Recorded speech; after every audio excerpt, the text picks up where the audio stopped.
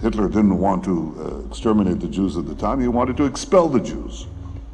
And Haj Amin al-Husseini went to Hitler and said, if you expel them, they'll all come here. So what should I do with them? He asked. He said, burn them.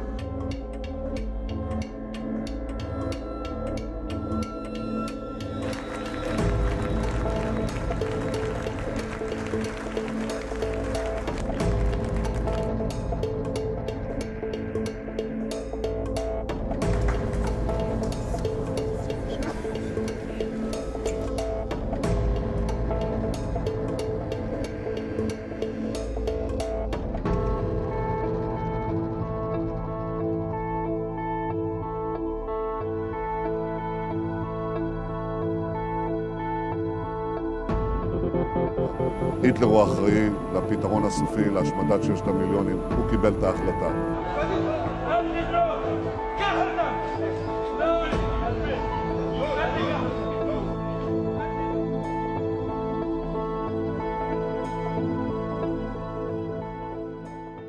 The idea, first of all, of Islamic terrorism was invented by Zionist intellectuals. In particular, the first place this had a major public showing for the first time was a conference in 1984 in Washington, D.C., organized by a certain Benjamin Netanyahu.